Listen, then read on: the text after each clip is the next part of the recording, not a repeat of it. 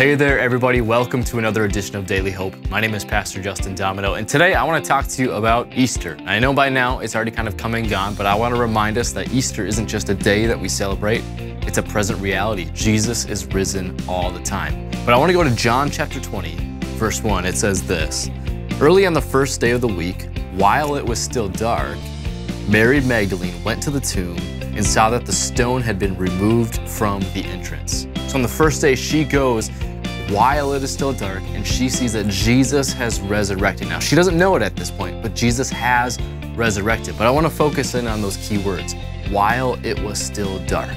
Because while it was still dark, resurrection happened. And here's what I mean by that. There's some symbolism behind this. When life seems dark, light can overcome the darkness. When life seems dark, maybe you're depressed, maybe you're frustrated, maybe you're angry, maybe you're trapped in a sin struggle that you feel like you cannot get out of. Life just feels dark. God feels far away. Transformation and resurrection are still possible, and there is hope. So I don't know how you feel today about what life is throwing at you, but I want to remind you to keep your hope in Jesus. Because just like Mary Magdalene, she entered into the tomb area while it was still dark, and that's when resurrection and hope occurred. So be encouraged. Don't let the darkness overcome your life today, but be encouraged that Jesus offers us hope in all times.